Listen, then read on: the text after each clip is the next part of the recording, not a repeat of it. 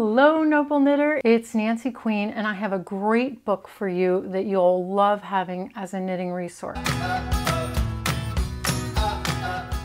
Recently, I did a video about my favorite knitting book.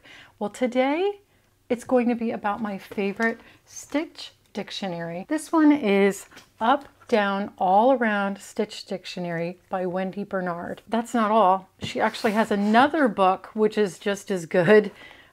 The Knitting All Around Stitch Dictionary. I'm going to, as always, put links in the description for these books. Both are great books. I got this one first. This is the one I tend to use all the time. I've used the other one on occasion, but this one is my go-to. Let me just tell you first what a stitch dictionary is if you're not familiar.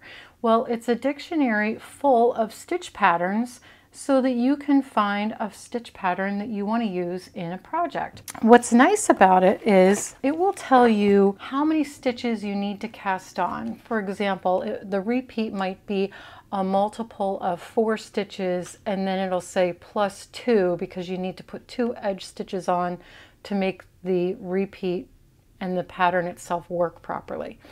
And that is meant for working back and forth as you normally would if you were knitting a scarf or a blanket, an afghan, a sweater that's not knitted in the round, it's just pieces. That's what you would use a traditional dictionary for. But what Wendy has done here is she has made it so that you can use any of these stitch patterns. There's 150 of them in this book, so that if you're knitting in a round, so let's say you're making a hat or a cowl or a tube scarf or mittens or even a sock that you want to put this embellishment on, part of it or the whole thing, you can do it with this book. So it shows not just, let me show you this. It shows here, for example, is the Trinity stitch. It shows not just the flat stitch, and here's that 4 stitch +2. So let's say I was going to make a scarf that's about, I don't know, I'm going to give a multiple of 4. So 20 stitches wide. Well, that gives me 5 repeats. 4 times 5 is 20. And then I'm going to add 2 more stitches to that number. So my cast on number would be 22 stitches in this case. And then if you're going to knit it in the round, that is genius. So this one is just a multiple of 4 stitches, and it's a 4 round repeat so that it'll help you when you're planning length as well. So this case, you're just going to cast on 20 stitches if you were doing a multiple of 5. So 4 times 5 is 20. There's no extra edge stitches. You cast on and you start knitting in the round and you follow this stitch pattern. And what I love about the book is that it's divided by categories.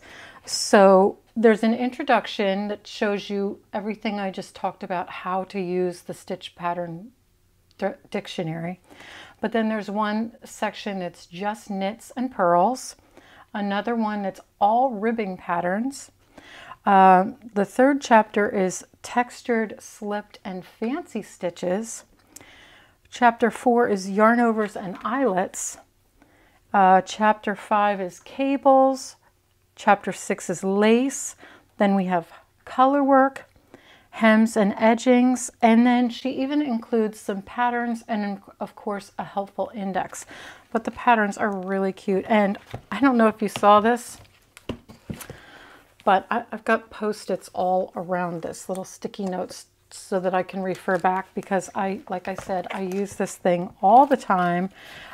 It's a spiral bound, so you can flip it back if you want. It's a hard cover, so you know, if it's on your lap, it's not going to feel uncomfortable. It's going to be hard enough to hold up to use because of the hard edge, not soft bound. I want to show you, here's one of the projects. This is the waving watch cap pattern. So it's using one of the stitches in the book, and she created this pattern, or you can create your own using all of the patterns that are in here. And then that's 150 stitches.